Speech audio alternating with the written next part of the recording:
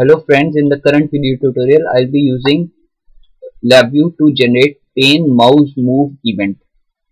So how to generate this event? So this event generates an output when the mouse cursor moves anywhere, and it generates horizontal and vertical coordinates. So let's see how I have programmed this event. I have just used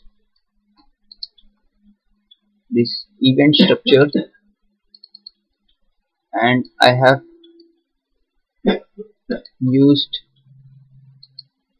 add event case, and I have used this pane, and I have used this mouse move. So this thing is generated, and I have wired outputs, and I have put this into LabVIEW, and I have deleted this timeout case. Delete this event case. So only event cases pane mouse move. So this is pane mouse move event. So let's run this VI and let's see how this event works. So if I move the mouse anywhere, it generates horizontal as well as vertical coordinates.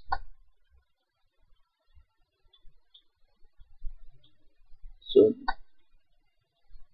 this is, and I click on the stop button, so this program finishes. So this is all about pane mouse move event in LabVIEW. I hope you have liked this video. Thanks for watching this video.